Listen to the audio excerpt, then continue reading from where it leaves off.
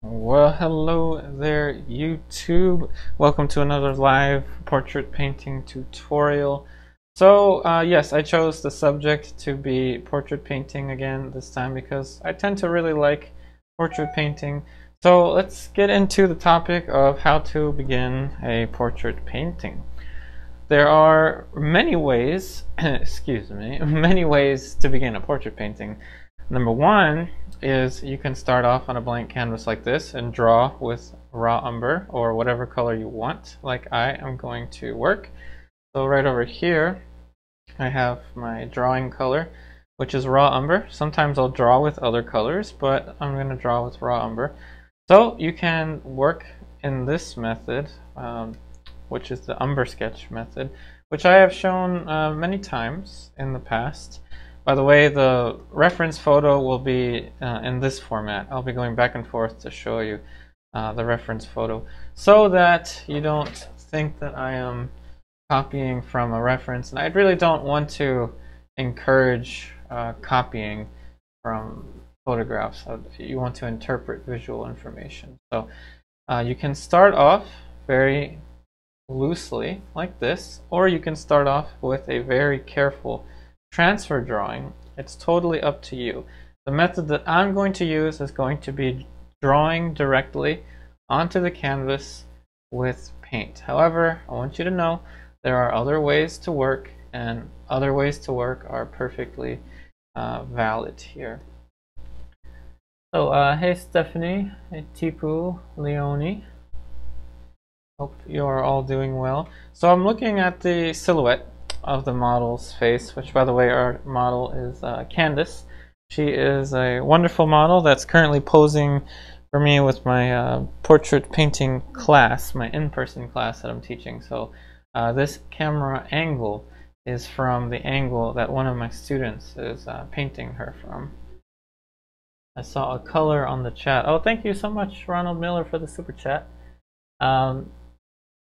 Is my palette on the ceiling? It looks upside down. No, it's on a table. It's just my camera is on a weird angle. So thank you so much, Ronald Miller, for the super chat. And super chat to Grumpy Cat is here saying thank you so much. And super chat Grumpy Cat is going to draw the back side of the model's head. Simple straight lines and angles is very important. And I know that I'm being silly here using this cat to draw the background, but now you can say you've witnessed a cat do the block-in, or part of the block-in stage for a portrait painting. So whenever this painting is finished in the future, you'll know that there was a cat involved in this painting. So for those of you that may be wondering what I'm doing, every time we have a super chat on here, I will introduce super chat to Grumpy Cat. Hey Carmen, hey Hyman. Okay, so I'm following the silhouette of the side of the face. I'm throwing in a little accent marker there, and that's going to be for the side of the eye socket. So that gives me an idea of the turn of the model's head. So she is mostly in profile, but slightly 3/4 view. I'm drawing with raw umber, diluted with a little bit of odorless mineral spirits, and I'm using a size 2 filbert bristle brush. I have another announcement that I will show later on, or talk about later on. Thanks, Angela. Hey Autumn, you like to do underpaintings? This is in a way going to actually be like an underpainting. So I have an announcement which involves a painting that I have for sale, but I'll get to that announcement in a little bit, not right away. So when you're drawing a head, one thing to notice is the turn of the head. So she is pretty much, I'd say, not 3/4, but perfectly in the middle between 3/4 and profile view. A head from the chin to the top of the skull is usually about square. So this to this is usually about square. Moving this edge a little bit further back. And obviously I'm taking a measurement from where I think the top of her head is. So somewhere up there. So the side of the head on a profile view is about square. She's closer to profile, so I'm instinctively pushing the back of her head a little bit further back. So the lines are really loose. I'm giving myself something that I can work with. This is in fact the most stressful part of the process. I will tell you that when it comes to portrait painting, though it's all relative. Some of you may enjoy the beginning stages more than the finishing stages. I prefer the middle stages. Those tend to be my favorite stages in the entire process. So again, looking at the reference here, so the top of her hairline is going to be what I'm going to start to lock in place here. So right about here, I'm going to place a mark down. Take a measurement from here to here. This should be about 1/3, but with our model, it's a little bit bigger. So this to this should be about 1/3, which is exactly the case here. But it doesn't quite work there, so I'm going to have to lower the shape for the eyebrows. So when you're drawing a portrait, it actually helps to be a little bit more loose with it than tight. If you tighten up, it can get scary. The process can get a little bit scary. Okay, so now this distance should be a tad bit larger than the nose. And if you're unfamiliar with that, the thirds are the hairline to the eyebrows is 1/3, eyebrows to the bottom of the nose is another 1/3, bottom of the nose to the bottom of the chin is another 1/3. However, we all deviate from that a little bit, and if you're able to catch onto the deviations, then you're able to observe more of the model's intricacies. The more intricacies you notice, the more that they differentiate from the standard proportions, like the thirds that I mentioned, the more of the model's character you will capture.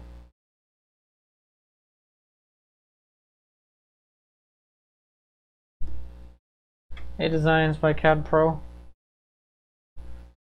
Okay, so whether you're working with a delicate transfer drawing or you're working with an umber sketch like this, when you're starting a portrait painting, the most important thing is shape. And all of these little spatial relationships are shapes. And knowing how to work with shapes is absolutely the most useful thing in all of representational art, because if you know how to work with shapes, you know how to work with proportions. If you know how to work with proportions, you know how to draw. And if you know how to draw, you know how to paint. So that's why it's so important to be able to work with shapes. So I'm using a horizontal line on the reference. I'm running this horizontal line from the bottom of the nose to the bottom of the ear. And the bottom of the ear is just a little bit lower than the bottom of the nose. Not by much, but it's just a little bit lower. So it's going to fit somewhere about here.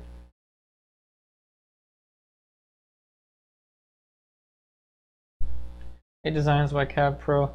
You hate portraits, but you keep trying. I felt that way in the past. I did kind of hate portraits when I was just starting. But the more you study it, the more you will learn to enjoy it. And I think it's the same with anything that we learn. It takes a while to get comfortable with being uncomfortable.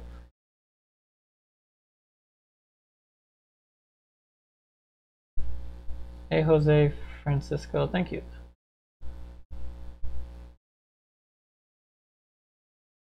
Okay, see how I'm looking at all of these shapes in relation to one another? This is relating to the nose is related to the ear. You don't have to lock it, just use the chair. Alright, I'll see you soon. Okay, so looking from the thirds, this was my first position of accuracy, or at least measuring from here to here. relating this from there to there, the angle of the eyes, all of this fitting within the outside parameter of the head. If you learn how to work with these shapes, then you will definitely improve.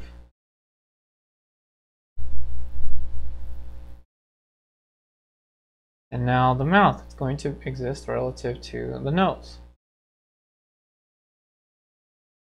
So her philtrum, meaning the little teardrop looking shape here, from the bottom of her nose, the middle of the bottom of her nose to the top middle portion of the upper lip, gives us the distance from the bottom of the nose to the mouth. This is the philtrum area. Her philtrum is a little bit longer than the average.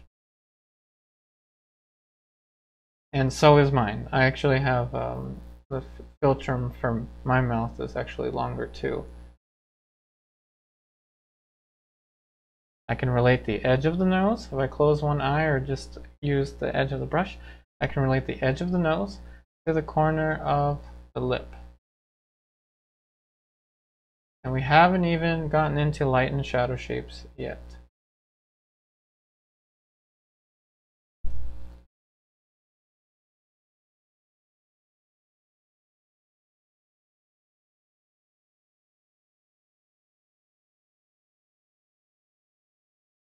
Designs by CAD Pro. Angela is one of our students in the online classes, so she's got a lot of experience with all of the stages involved in painting, and it's definitely a struggle, I'd say, for all of us.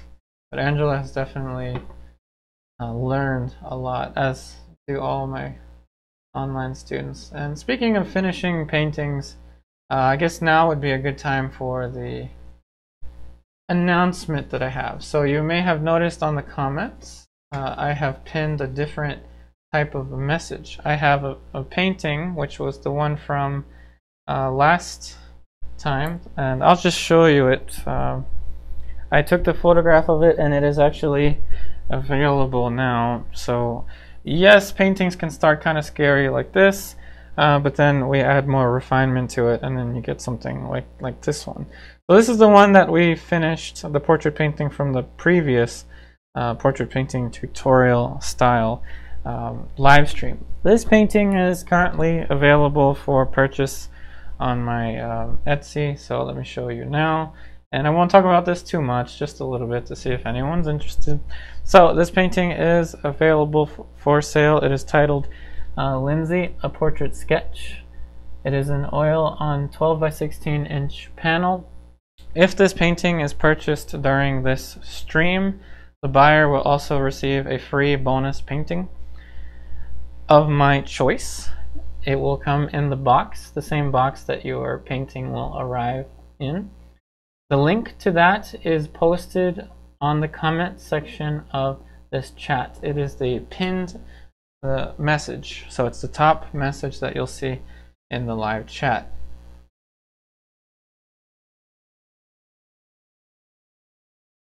Alright, so I'm following the outside. Now the chin is going to be easier to move. So going to the reference, you'll see that the chin, you can actually compare the distance from the bottom of the nose to the top of the upper lip, the philtrum. You can actually compare that to the bottom of the lip to the bottom of the chin. Now the bottom of the chin is only a little bit longer than the distance from the nose to the mouth. So because these shapes are very subtle, you want to make observations like that. So if I can literally just use my fingers, and if they were equal, then they would be this would be too short. If this position to this position was equal to this to the chin, it would be too short. But it is in fact a little bit longer there, and it's more square, more angled. So this shows me, it suggests that this is a acceptable place for the jaw, the position of the jaw. The next thing I can relate, now that I have the jaw in there, is going to be the corner of the neck, and you can use the edge of the mouth to locate the edge of the neck. So the corner of the mouth is existing relative to the nose. It's a little bit further to the left. So it's a little further to the left right there. The neck is just a little bit further to,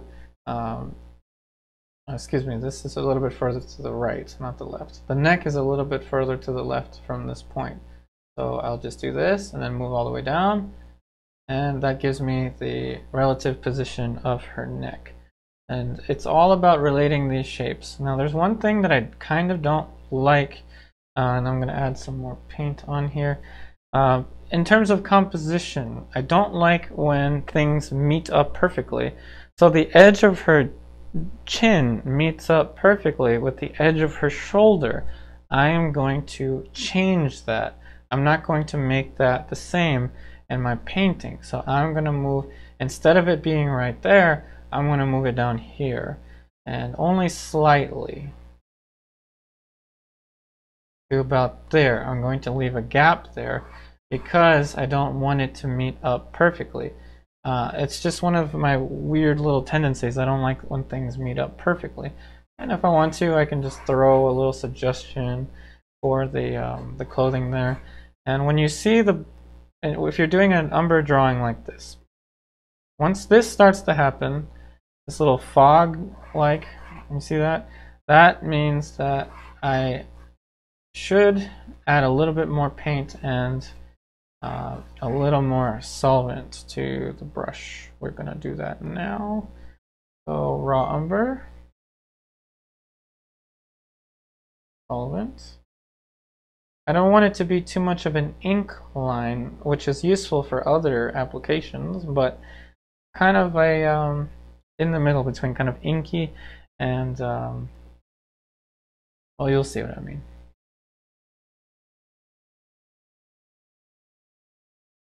There. And the back of the ear, I can be a little more specific with the position of it. The ear shape is actually more straight over. There's the tragus of the ear, the helix of the ear, the antihelix, and the hair. Little lines here and there for the hair.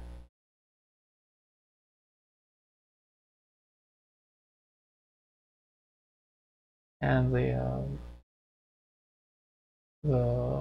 don't know what this is called, but the thing on her head. I was gonna call it a bow, but I don't think it's a bow. I don't know what it is. Someone will tell me what it is. You'll see what I mean. The thing on her head. What is the thing on her head? I'm not sure what it is. I don't really know much about fashion. It is fashionable, but I don't know what it is. So let me check the comments, see if I missed anything. Hey Autumn, oh thank you for your comment there. Thanks Hyman. And CAD Pro. Thanks Angela. Oh good, I'm glad you liked the explanation in this video. Of course Angela, I'm going much faster than I do with the online classes, but I'm glad you find this to be informative.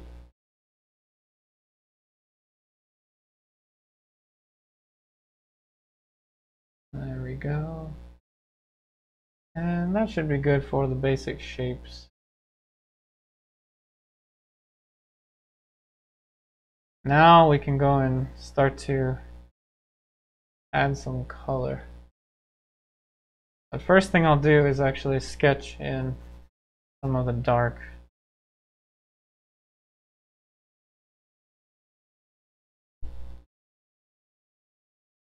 Hey Ronald, conjunctions can be blurred or seem out of place, causing dislike of overall subject painted. Autumn, it's just the hair tie. Okay, the hair tie, there we go. That's the word. The fancy word I couldn't come up with.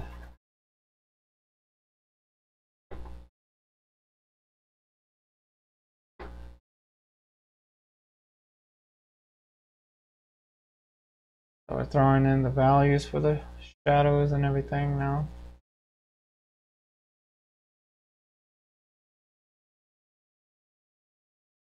And those of you that are taking the in-person class with me, I am going to refer to some of the stuff that I'm talking about in this live stream, as it will directly help you with your paintings that you're working on.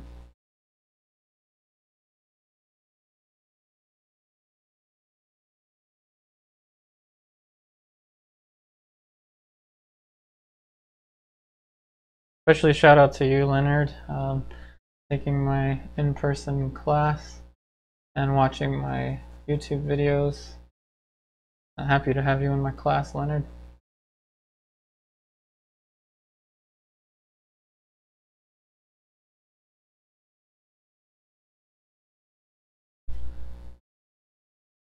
Bandana or a headscarf? Okay, that's a possibility. Hey, Flori Art Gallery. I'm glad you like my explanations.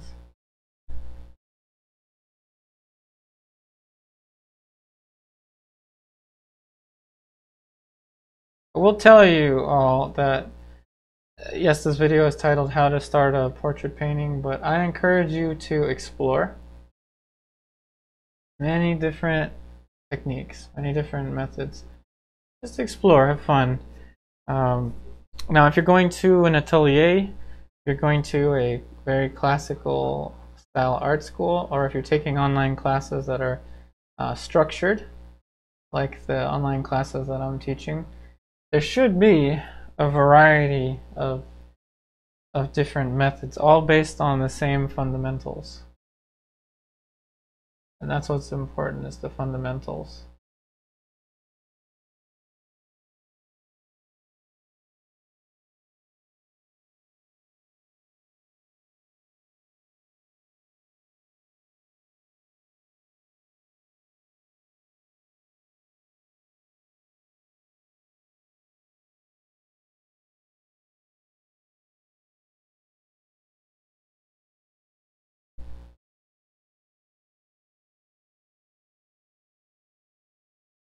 Okay, let's go back to the reference. So you can see the eyes, you can use a horizontal line. This is a very critical stage in the drawing for the eyes, so I am using a horizontal line. The eyes match almost perfectly, though the eye to our left is a little bit lower than the eye to our right. So if I had gone with this story, it would have been incorrect. And everything is relative. Everything exists relative to one another.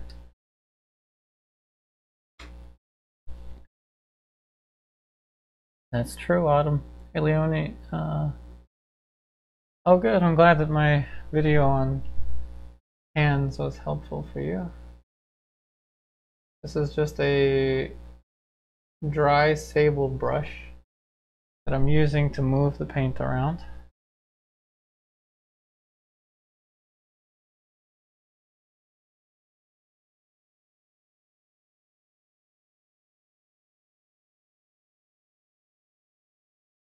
The more you do this, the faster you will be. I'm actually not that fast when it comes to drawing.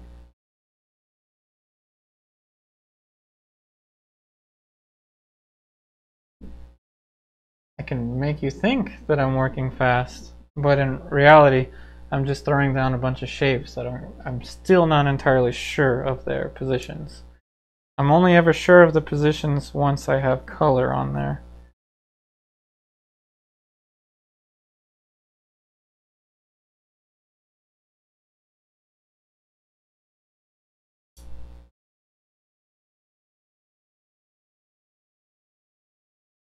And the important thing is just to keep it workable. Don't throw in too many shapes, especially this early in. Okay. So the next thing I'm going to do is start to approach the concept of color. I like to draw with shapes of color.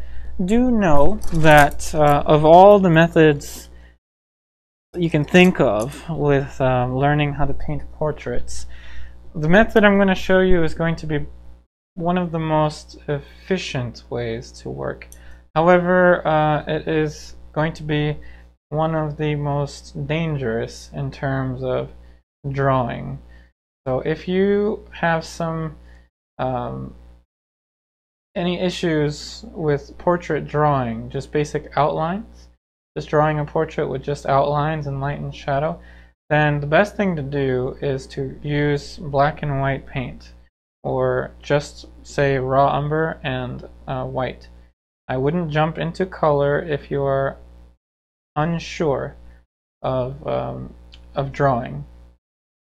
And if you are unsure of drawing, don't worry, drawing is the most difficult aspect in portrait painting. So I'm mixing up a dark kind of a orangey. I'm going with Cadmium Orange and Cobalt Blue. Cadmium Orange, Cobalt Blue, and Lead White. The palette is a different color than the gray of the canvas, which, by the way, I didn't even tell you what canvas this is. This is a 11 by 14 inch fine textured oil primed linen canvas.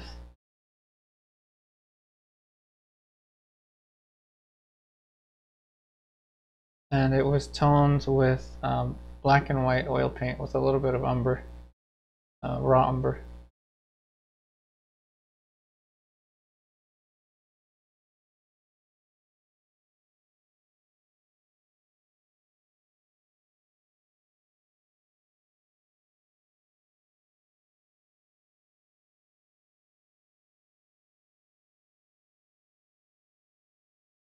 So now I'm going to go in with planes. And like I said, if you struggle with drawing, don't feel bad, because we all struggle with drawing. Just use values, don't use color. Though if you want a nice and fun challenge, then do what I'm doing, use color. And I'm looking at the side of the model's eye right underneath of her iris. And it's just a basic shadow color. It looks like it's in the shade, but I'm not quite sure. It's either in the shadow or it's a really dark midtone. Either way, it's dark.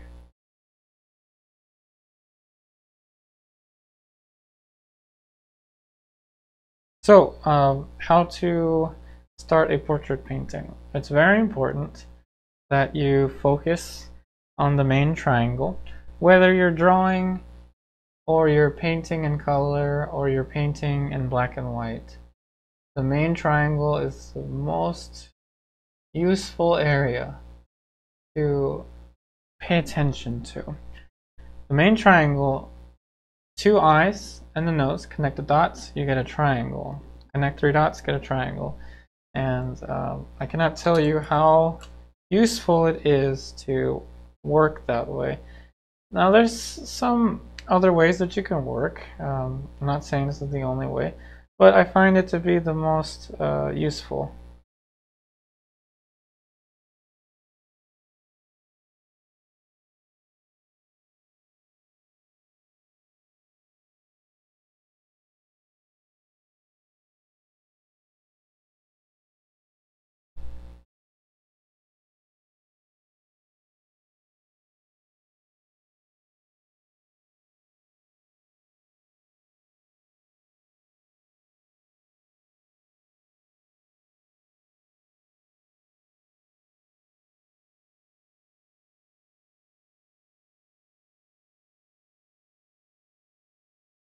A little bit of Ultramarine blue and Dioxazine purple.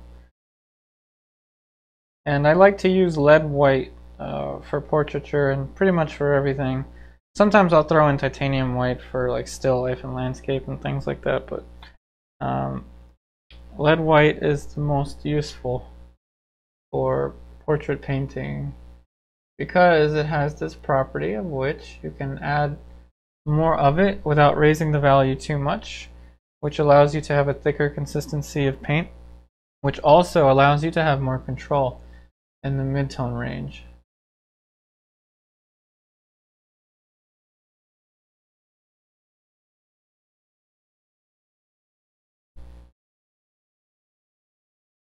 Now the sclera, which is the white of the eye, is not white, and this sclera is actually in shadow, and I think I have it a little tall. So I'm going to go with a smaller brush. And now we're positioning the eyes because they're very important to the main triangle. I'm going with Dioxazine Purple, Alizarin Crimson, and Viridian. Another way that you can start a portrait is with a limited palette. Again, a limited palette is the most popular way to approach color with a portrait painting, or basically anything in painting these days. But the problem with a limited palette is the limitations. You won't really have as bright of a chromatic range with a limited palette. Yes, there's some counter examples, like the Zorn palette. You can get a huge variety of color with the Zorn palette, but being able to have a much more refined instrument rather than an old one. The limited palette is an old instrument. The more extended palette is more of a new instrument with upgrades and everything. It's worthwhile to get acclimated to every tool available to you and choose which one you prefer.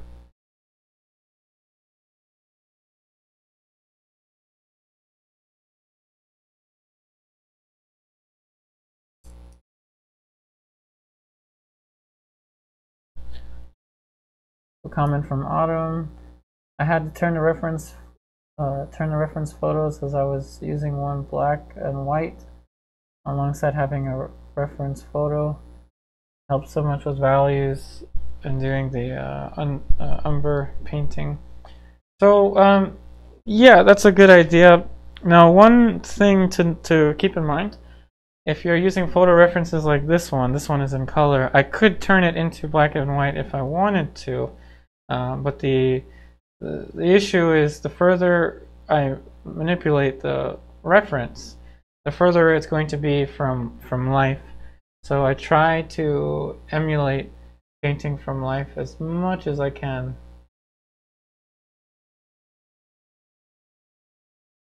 And by from life, I mean from the live model.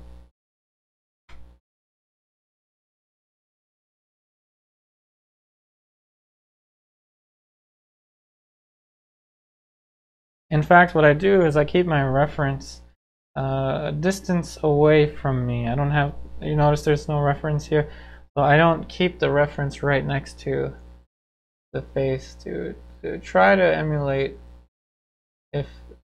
what it would be like if she was posing for me in person. Hey Angela, you're finishing a limited palette portrait of your sister. Awesome. I would love to see it. Speaking of seeing each other's paintings, remember last week I created a Facebook group specifically for viewers of these live painting sessions, live painting tutorials. But not to be confused with the Facebook group that I have for my online students. That's a private group. But the one that I created for viewers of these live streams is public, so anyone can join.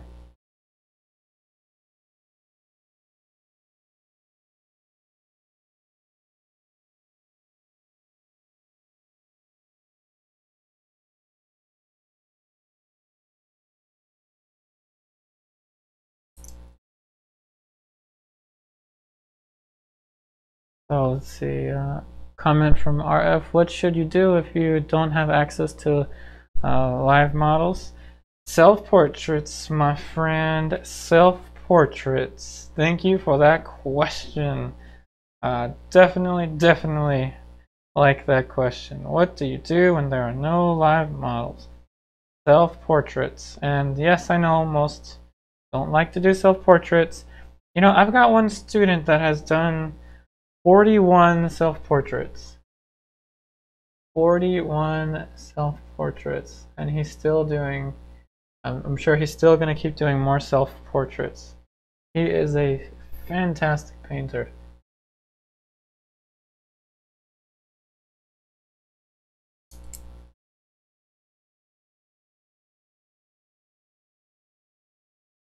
Yep, it's in the link, Mariah, the Facebook group.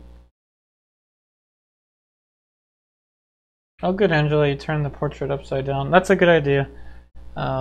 Turning the portrait upside down or looking at it through a mirror. Also standing back and looking at it from a distance. These are very useful tools.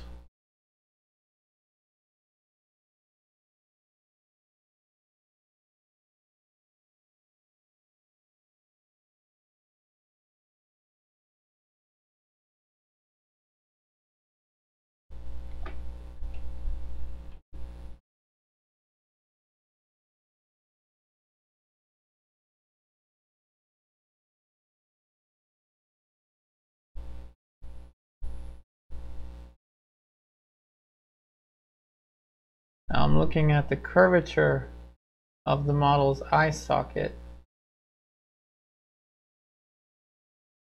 So you see that there is a gradation of tones on the side of the eye socket, and the eyelid is another very useful structure to put more emphasis on. And I'm starting a lot more tight with this one. With the other one, I was a little more loose in the beginning. This one I'm focusing much more in the more subtle structures. So really honing in on the main triangle.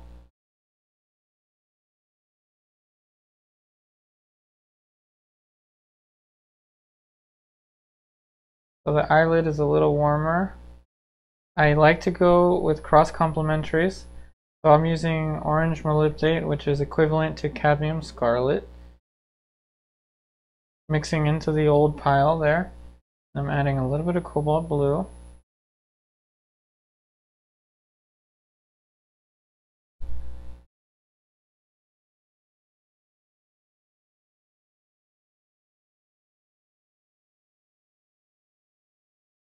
That's a little warmer.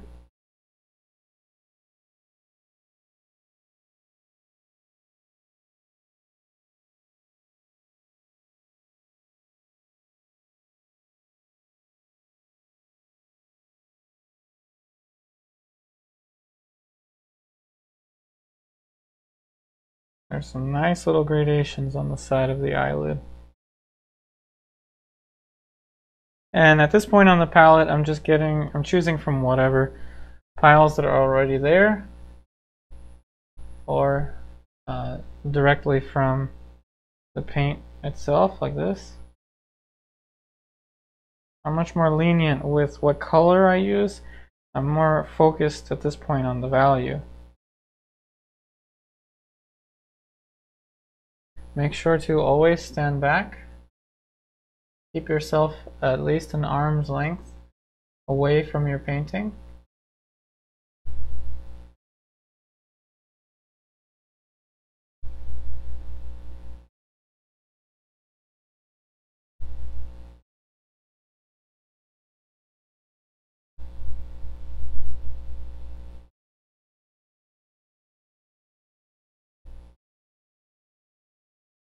Throw in a little bit of alizarin there for the accent where the upper eyelid meets the edge of the eye socket. Hey Janusz.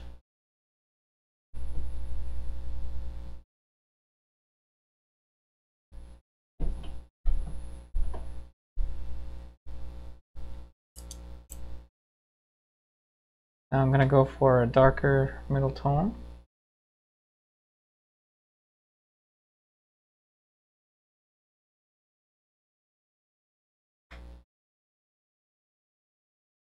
And this is by far one of my favorite surfaces to work on. oil primed linens. Although I do like working on panels at times.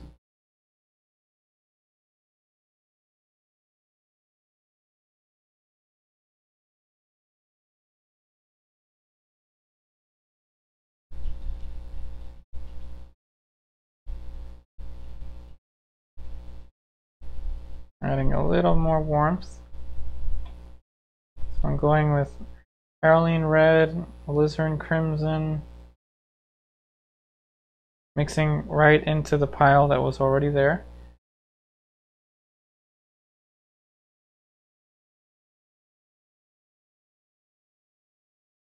Hey, Great White Hunter. Well, thanks for watching.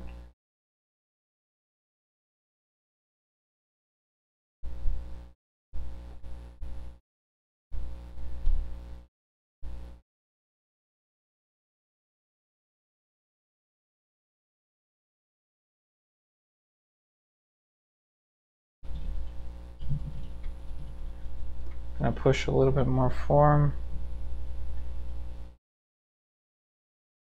Now today we might make it down to the nose and some of the forehead. And this is how I'm gonna work with this painting.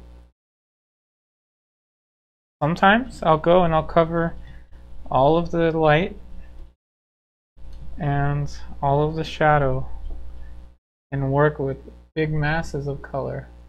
Other times I'll just go right into smaller structures like these. I want to show you that you don't have to work the same way with the same approach with every single portrait painting.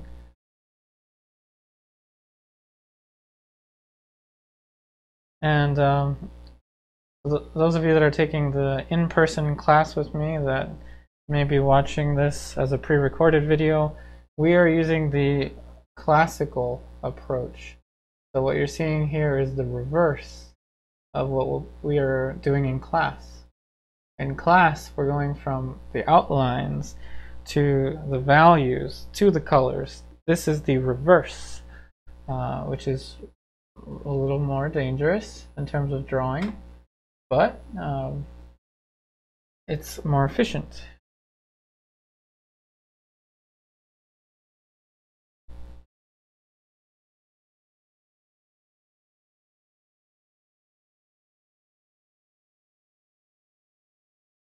So I'm looking at the planes surrounding face, or the eye, excuse me. You see the light right next to the eye, in between, or right on the cheekbone.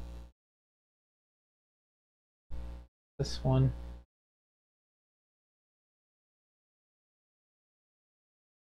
Plane, plane, plane, and plane. These are all plane changes.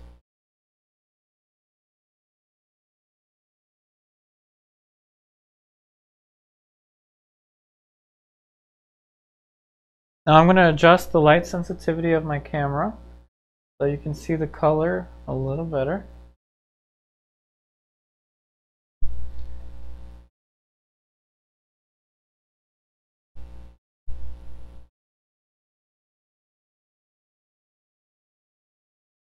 The Angela question, usually are the eye sockets usually warm or cool? It varies. It depends on the light conditions.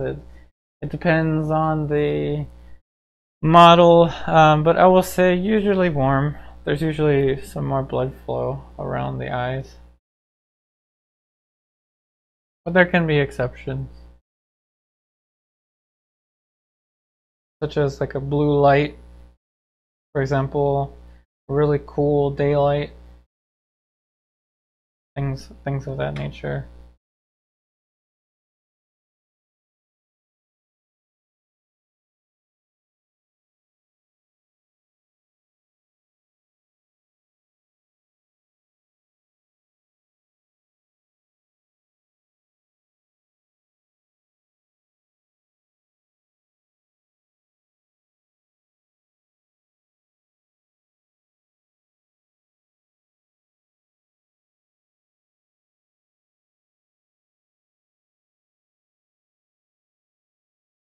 And figure painting in color. We're not doing figure painting in color using master studies as or creating master studies in the online classes. That's how we're doing figure painting.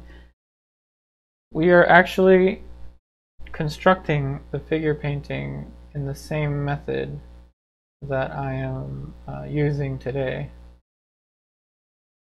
So online students, if you want more reference material to working directly with color, this will be a useful resource for you.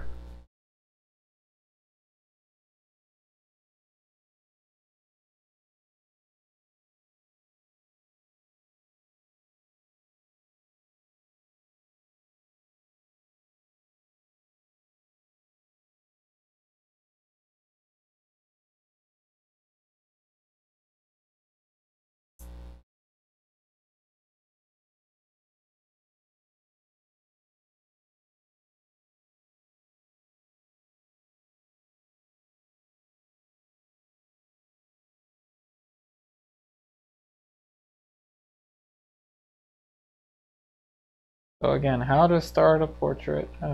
Work from the darks to the lights is another piece of advice I will give you. Whether you are drawing in pencil or working in black and white or with color. Go from the shadows to the dark lights and work your way to the light lights.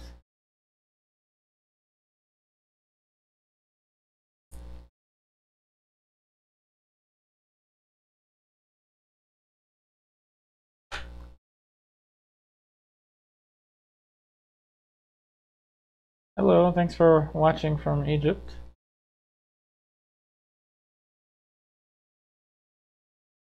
This angle here is very important because this gives you, right when this plane changes, right when the glabella moves down towards the nasal bone, this area here is the root of the nose. It is the physical beginning of the nose. So if you don't take into account this angle, you may end up making the nose a bit long.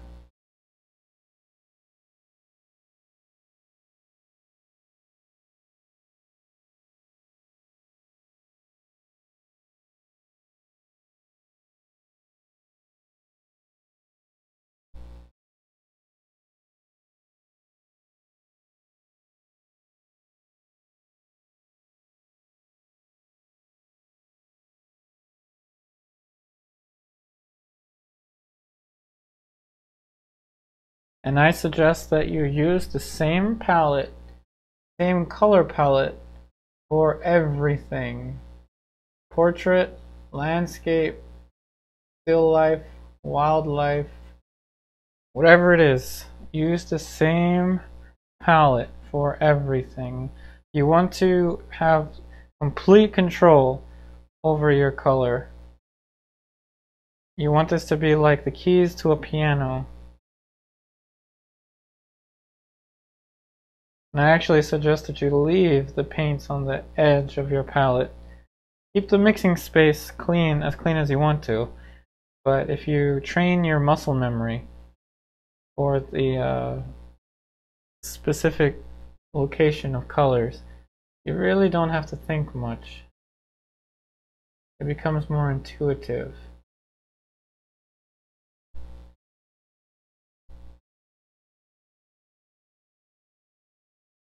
And I'm looking at the corner of the nose. The color is a little bit too green, but in the reference, the corner of the nose is a little bit more round. So I'm trying to go after that effect. A question from Valerie. Yes, the reference, I'm showing the reference. If you mean have the reference be on the edge of the screen, I'm trying to move away from that, but I can do that next time if if everyone prefers that. The only thing with having the reference right there, as opposed to me showing you, is that every time I show the reference is because I'm mentioning something specifically on the reference that I want you to look for. Like for example, the edge of the bottom of the wing of the nose on her right side. So basically her nostril in the shadow. I'm looking at that shape, and now I'm going to place it.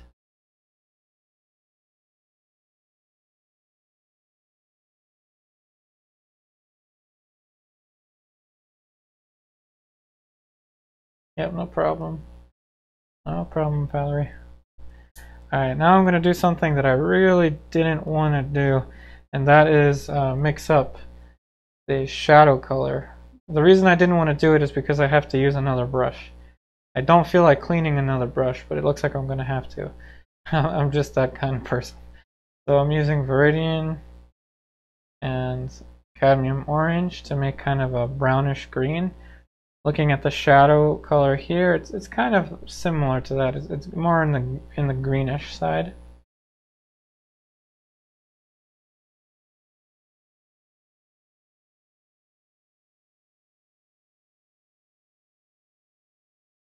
You prefer to look at the model, let's see, model photo as I paint.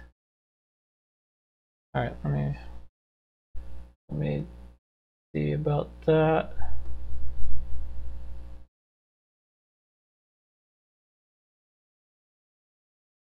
Just give me 1 second.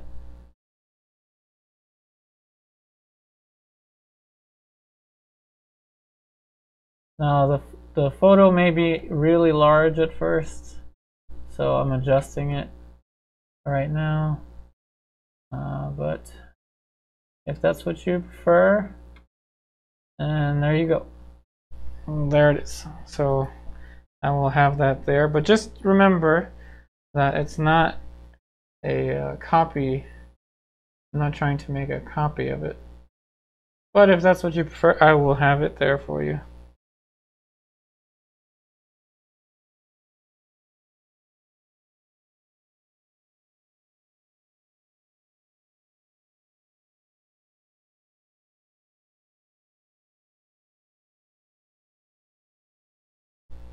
If you want the palette there too, I can do the same. Just feel free to ask. Oh, that's right. You might want this photo there too. Hold on a second.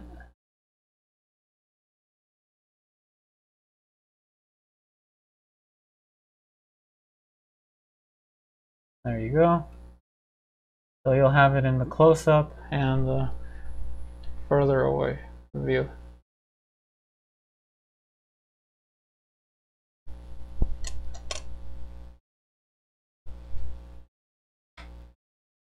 Yep, no problem, Tipu. Okay, LCM. What sort of medium am I using? Not using any medium at the moment. I'm just using just the paint and odorless mineral spirits.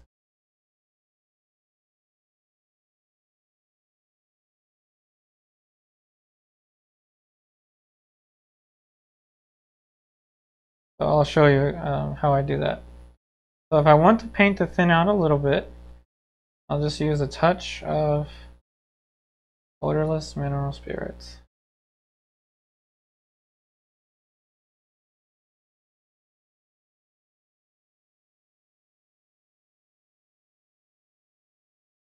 Now I'm going to draw the edge.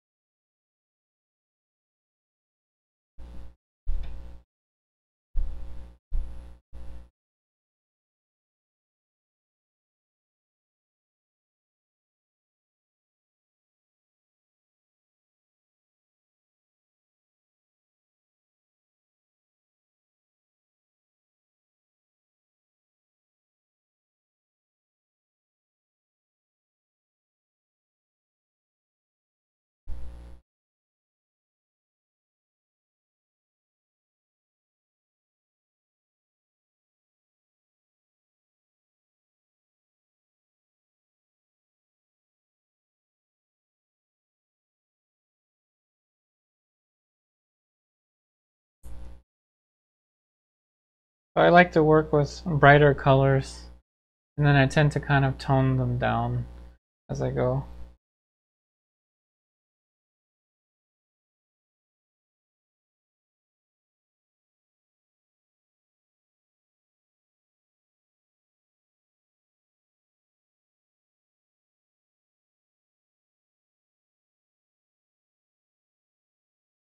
So a skin tone that's slightly a little more orangey.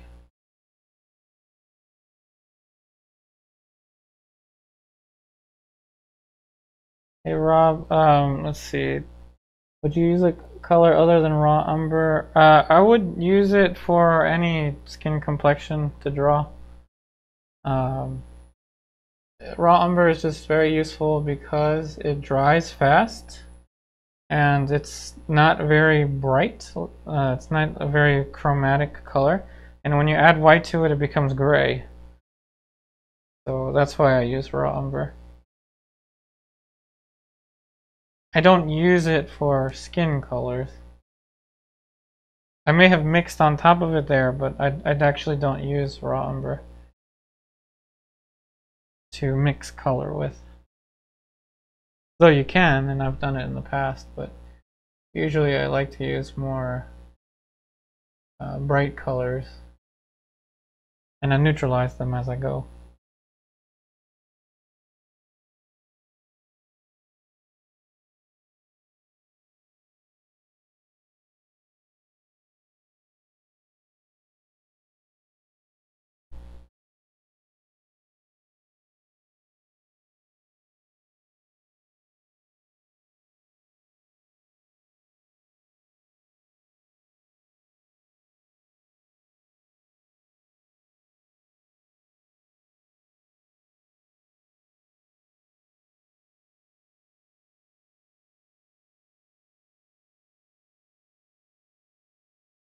Hey Libertas.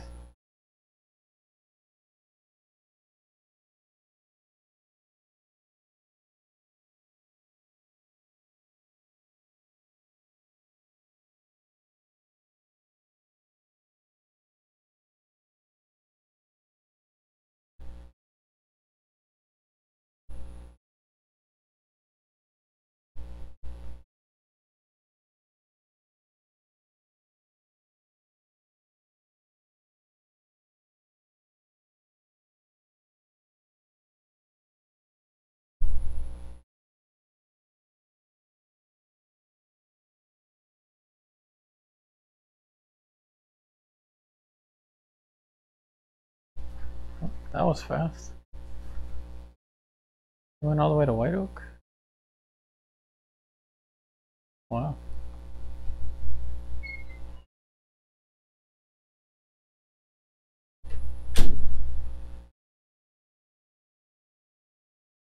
Alright, so I'm looking for planes.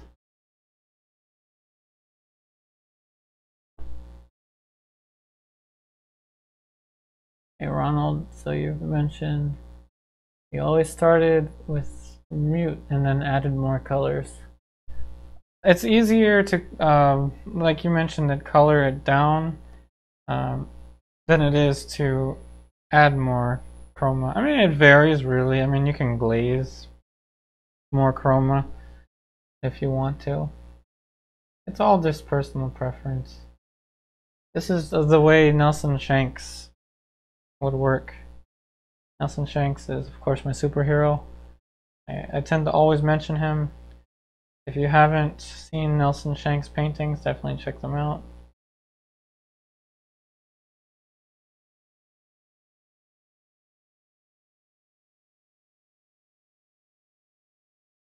There's a little pocket here on the side as the side plane of the nose transitions into the cheekbone. This gives us the maxilla area. I think I'm just going to put the palette here in this view for you to see. Where is it?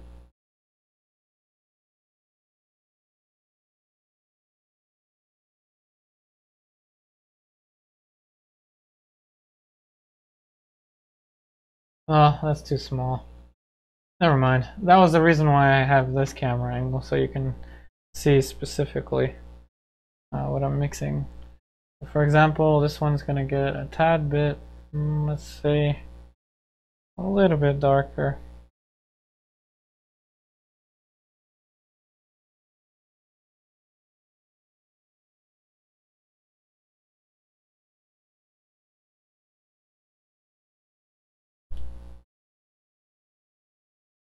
The comment from Autumn.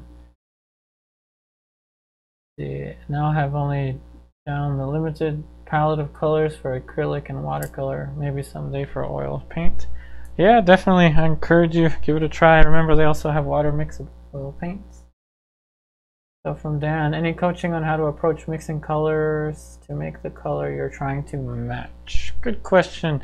And a little play on words here. I usually don't try to match the colors. I instead try to relate the colors to one another. So is one shape more green than the other shape? Is it more blue? Is it more orange? I go across the color wheel to try to figure out how the colors work in relation to one another. It's a little weird because when you're working from a reference, the tendency is going to want to be to match the color. When you're working from life, you cannot match the color unless you use a device to do that. And if you use a device to match a color when you're painting from life, you're painting that color in isolation. But the color, the visual experience involves seeing colors in relation to other colors. You can't just isolate one color and expect to get it right in a painting because it is surrounded by other colors. A little play on words there. And what I do is I relate colors to one another. And there are three components to a color's hue, value, chroma. I'm constantly relating these things.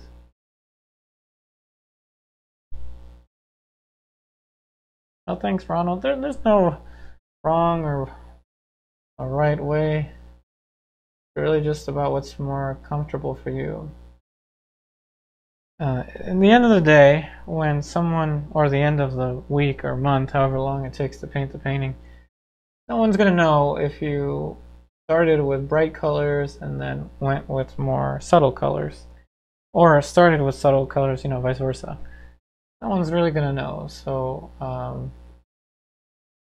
unless you're filming it, of course. It's totally up to you which approach you prefer.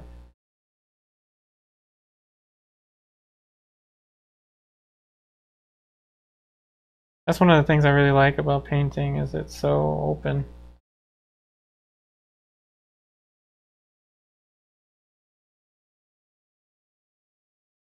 Now I'm looking for the shadow color underneath of the nose. This is just a basic starting point. I'm thinking value is darker. The hue is closer to the warm brown. The chroma is not that bright, which is why I went cross-complementary. But you see, I don't have all that in my head as I'm mixing, because if I think about all that in my head while I'm mixing, there's gonna be some screws that are gonna come loose. They might have already come loose, but it's more instinctual. I know that that's weird. I know that that sounds strange, that it's intuitive. But the more you paint, the more you build your intuition. It's like many things are like that. Recently I've been getting into pool, billiard. Some people call it shooting billiard or pool or whatever. I have to look at systems like one system with that is, I think, ghost ball technique in billiards, and the other one is fractional ball in billiards, and it's a way to measure how you hit the ball at the correct angle to get it to go into the pocket. The pros, from my research, they don't think about that. It's just in their mind. It's intuitive to them. I am not a pro at billiards. I have a lot of experience with painting. I'm not even going to go there, but For example, learning something for the first time, it is useful to have systems, I'm not going to lie. So with skin colors, a system you want to think about is either pink, pinkish, orangey-ish, or greenish. And just keep it that simple. And here you can see a variety: pinkish, orangey-ish, greenish, and then you also have the grayish or the bluish over here. Think about it that way. Maybe don't think about, is it specifically like a blue-green? Just green. Is it green? Is it red? I'm looking at the corner of the side of the, for example, let's look at the big reference photo.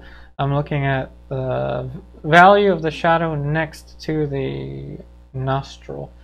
And it's more in the pinkish, it's closer to the red. So I'll go for that. I know that many of you are probably like billiard pros or experts, or pool experts, which I am not. But it's just an analogy.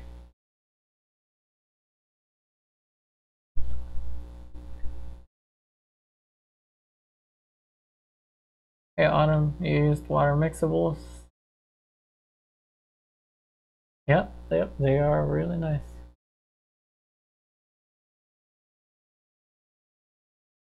Hey Autumn, oh, muddy colors. I like that you asked that. So, I don't believe that muddy colors exist. Now, sure, you can look at burnt sienna right out of the tube and call it muddy. I'm not going to deny that. There are some colors that do look like mud, but I don't believe in muddy colors, rather colors that are not relating properly to one another. So for example, if I tried to match the color, suppose I match the color that I'm painting right here perfectly to the reference, but it doesn't work in relation to the surrounding colors. Even though I mix the color properly, I can use a computer program if I want to, a software, to tell me that that color is exactly spot on with the color of the reference. If it doesn't work in relation to the surrounding shapes, it will look like mud to you. It will look like mud. So it's all about color relationships. The best way to study color relationships is not to try to do a commission portrait, because your mind is elsewhere when you're doing a commission portrait. Rather, doing color studies of things that are not that dangerous or careful, or things that are not as difficult to draw, like a teacup. If you do a color study of a teacup in the sunlight, you will learn so much about color. And a teacup, as simple as it may seem, can improve your portrait painting abilities, because you learn how to mix intuitively, you learn how to relate shapes to one another, you learn that everything is color, and you learn not to be afraid of color. And then when you're painting something more difficult, like a nose, like an eye, or something like that, it's a teacup. It's just like a teacup. You'll think of it like the teacup that you are studying.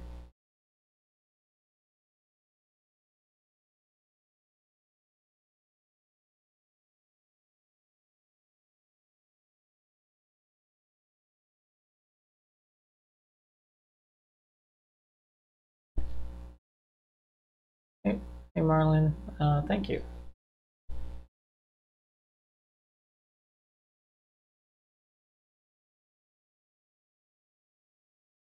And just like a teacup would have plane changes, whoops, I forgot to. Just like a teacup would have plane changes, the face also has plane changes. Everything that has form has a plane. Each plane change can be described through a color change. You want to relate these planes of color to one another, and that's how you're going to get away from the muddy effect.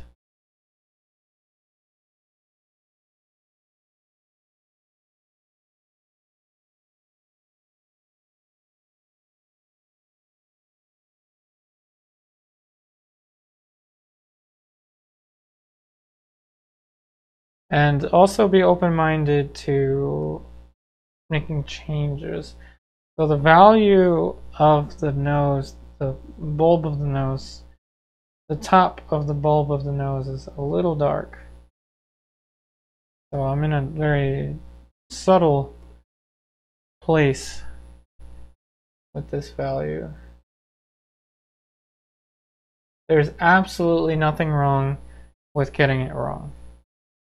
There's nothing wrong with getting it wrong. Remind yourself, there's nothing wrong with getting it wrong. The best thing is to know that you got it wrong, and then make the adjustments. That's how you learn. And in fact, that's how a painting is built. No one paints a portrait making every step correct first try. They'll make it look like it, but they don't. It's always a series of adjustments.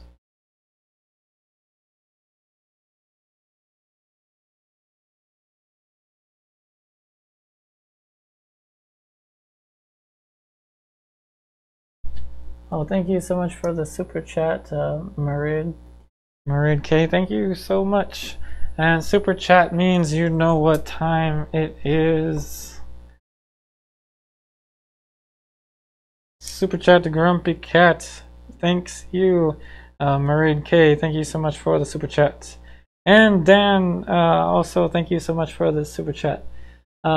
Is wet on wet the beginner's way to paint an oil paint? Dan, it is totally up to you.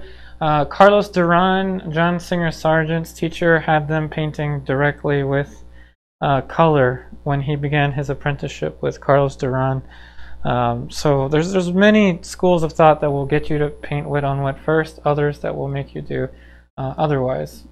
My suggestion would be experiment with both, starting with drawing and then adding color, and then starting with color and then working that way. That would be my suggestion for you. So thank you so much, Dan, for the super chat. So we've got Grumpy Cat holding multiple brushes here. Very, very happy for the super chat. And as always, we are going to have super chat Grumpy Cat do a little bit of painting for us. So, Super Chat Grumpy Cat, what are you going to tell me here? Super Chat Grumpy Cat says, you know what? The plane on the side of the wing of the nose, don't you notice that that has more heat to it? Can't you see the color, Yupari? You should know better than that. So, Grumpy Cat, Super Chat Grumpy Cat is coming over here and going to Perelyne Red. But Grumpy, why are you using Perelyne Red? Grumpy says, I'm using Perelyne Red because you failed to notice that there needed to be a higher key pink that leans towards the orange on the wing of the nose. So I'm just sitting here and listening to Super Chat Grumpy Cat. And let's see what Super Chat Grumpy Cat will do here. Super Chat Grumpy Cat says, yes, it is the same value that you had before, but you had the light key, you had the chroma range off. And now you can see that you can relate the background color to the wing of the nose and compare them. This one needs to be darker than the surrounding values, but it also is almost as pink as the background, but it is a little bit less saturated. That's what Grumpy Cat tells me, and you know what? I think Grumpy Cat might know a thing or two about colors.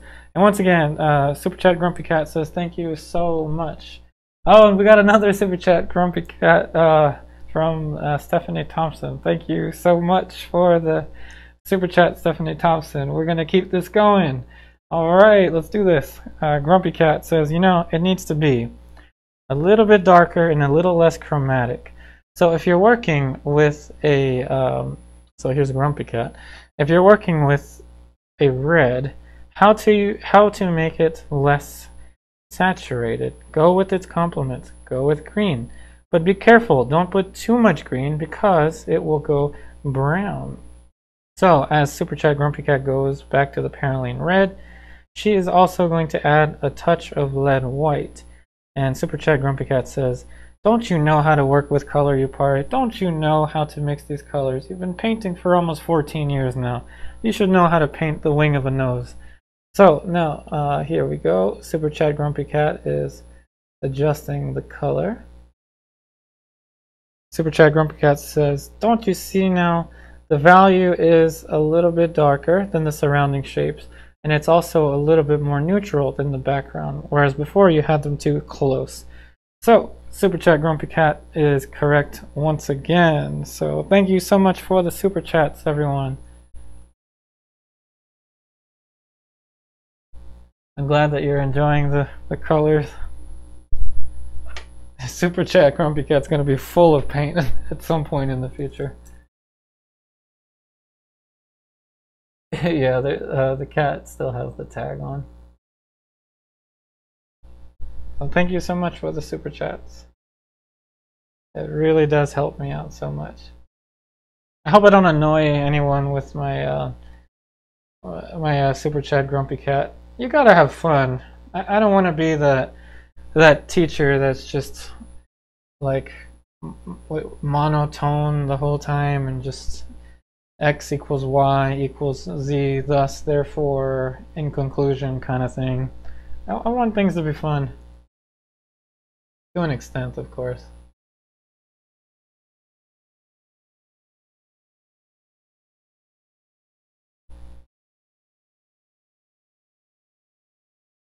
There's a plane change for the side of the nose there. Hey Annie. Oh good, I'm glad that that color's making the skin tone pop. You see how I tend to reuse different puddles.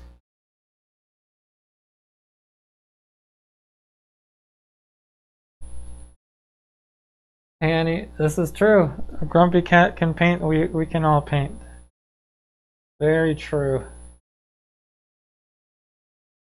Grumpy Cat has been teaching me a thing or two.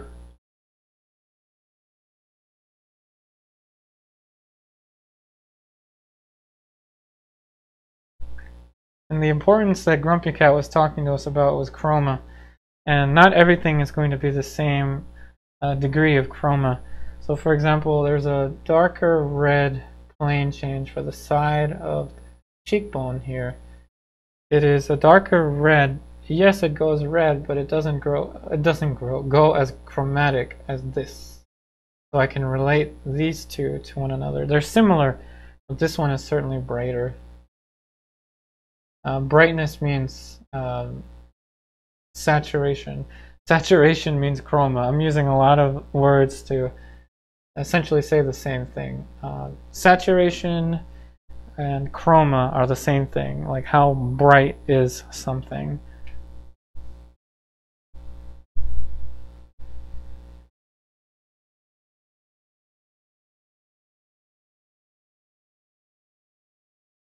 Now we're going to add a little more light. Red, would love to see the background in olive green color, which is the complement of skin tones. That's a good idea. I have used greenish backgrounds for a similar reason. I chose the pink. I'm not sure why I chose the pink when I took the photo reference that day. It was the beginning of my in-person portrait class, and to be honest, I chose the pink because I needed something in the background. But I kind of like the pink. When I started my in-person class students, they are working in monochrome first, so the color of the background doesn't quite matter. And now we're moving on towards the top of the orbicularis, which is a little more yellow, not bright yellow, but it's more yellow than this. Now the problem with photo references is that they distort everything, especially color. So I know from memory that this has to get a little bit towards the yellow. But don't get me wrong, it's not a bright yellow. These colors are very subtle, just as subtle as values can get. But we're going to keep working on this for the next couple YouTube live streams, meaning the next couple weeks. So you'll see this painting evolve.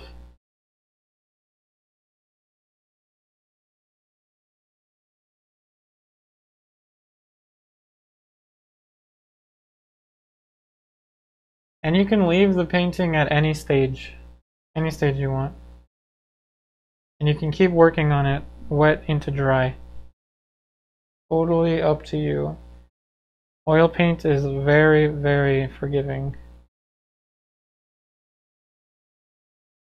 So now that we have about 4 minutes left, I'm going to remind you of the sale that I have going on for the portrait painting from last time. So the portrait painting that we created last time, and I'll only talk about this for a minute or two, don't worry, I'm not going to talk too much about it, but this is the painting that we created last time. It is a 12 by 16 oil on panel, and the entire process of this painting is on YouTube. The same process, the same style as how we are starting this one, with some differences, but same kind of approach. This painting is available for sale at the moment, and there is the information. The link is in the description box of this video, and the sale is about to expire in about I guess 4 minutes, 3 minutes. If you buy the painting during the live stream, you will also get a free bonus painting in the box of which you receive this painting. So no pressure, there's only about 3 minutes, or actually there's only 2 minutes left before that offer is off the table, but don't worry, I will still have that painting available for sale after this live stream if it doesn't sell.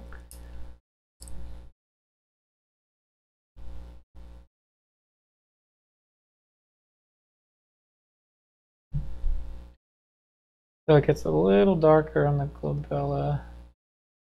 Hey Omni Panda. Oh, no problem. Designs by CAD Pro. Hey Dan. Do most artists start with the eyes? Not all, but yes, most portrait artists will start around the eyes and the nose. Hey RF, can I keep my in-progress paintings clean in a very dusty environment? That's a good question. I do have to vacuum the carpet around here a lot for that reason. And I want to say, if you're working on a painting in the middle, if it gets dusty, it's not a problem. But you want to be careful when you varnish it.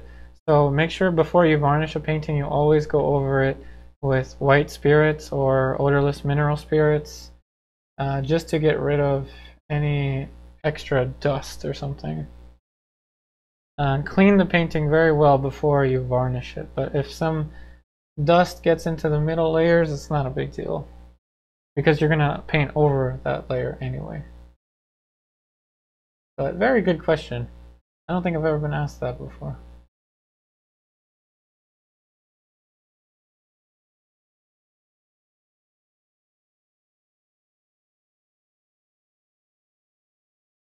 Let's see, Merid, the pink in the reference, the background is low chroma. It's higher chroma than this, but yes, it's lower chroma than that. Yes, you are correct.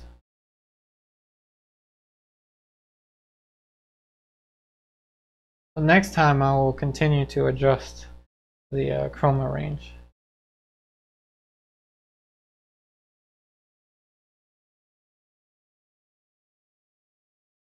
And we'll continue to tighten up the area around the nose.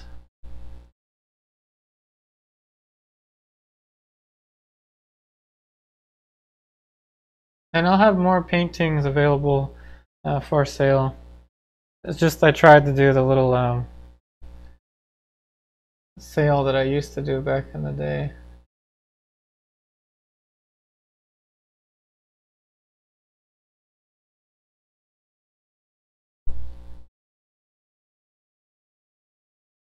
Red. Oh, you're talking to Dan. Yeah, big shapes first is usually a constant. Whether you're working with color directly or with value. Let's throw in a brighter light there and this will be good.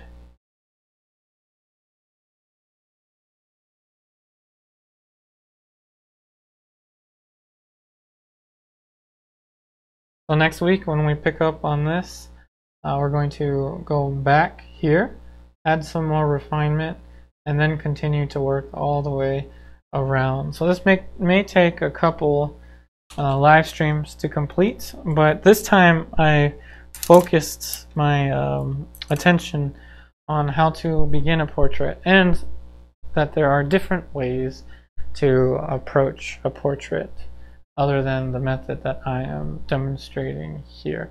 So next time we will talk about something else specific to the development of painting, portrait painting, and most likely we'll delve more into planes and color relationships between the planes. Oh, thank you so much, Linda, for your comment. So this is the time where I will hang out for a minute or two and see if there are any last minute questions. And the painting that I had for sale is still, the link is still going to work after this stream. So if you're watching this as a pre-recorded video and you're interested in that painting, it should still be available for sale. I'm going to rotate the painting so you see it with less distortion. More glare, of course, but less distortion. Of course, we got only this far, but that's because I chose a different approach with this.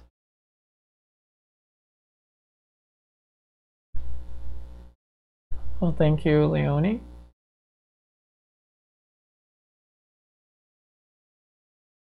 Thanks, Dan.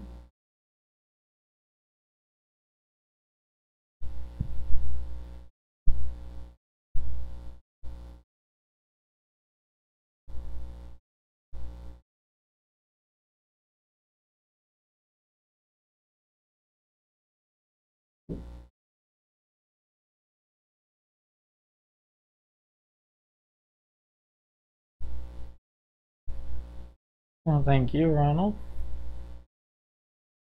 So I'm just hanging out for a minute or so to see if there are any last minute questions.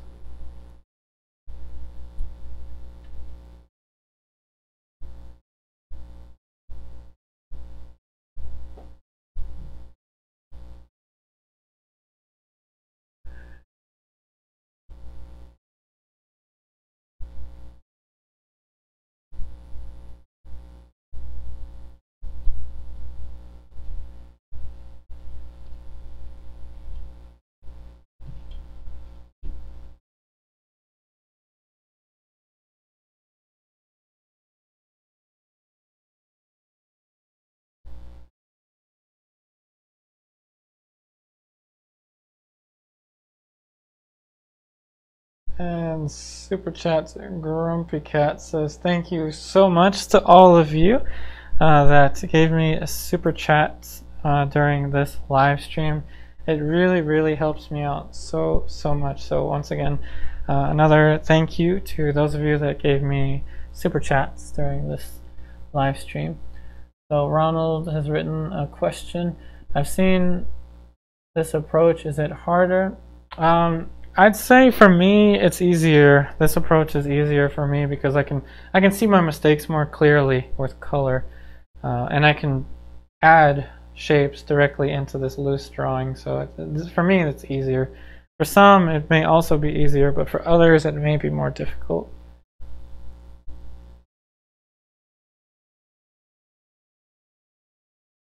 Well, thank you, Mariah.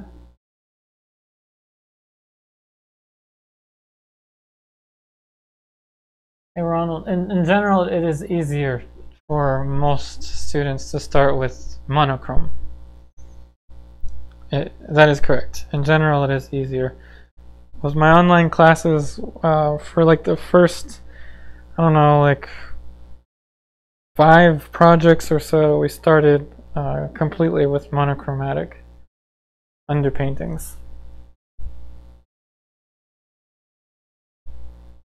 So it would be easier to start with monochromatic, though I do encourage some experimentation with color.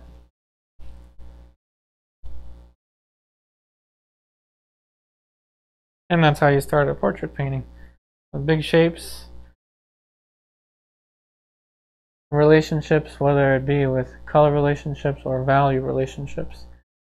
You're relating big shapes to one another. That is the essence of beginning a portrait painting. It's all in the relationships.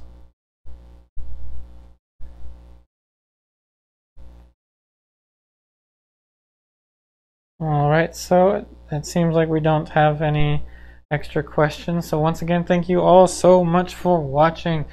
Remember, if you would like to take your online art education with me further, please check out my online classes on patreon.com/upariartist. Also typed out for you in the description box of this video, the online classes start at just $10 a month, which allows me to give you direct feedback with your ongoing artworks, among many other benefits that you can have in the online classes. So thanks again. I wish you all the very best in all of your artwork, and I'll see you on the next one.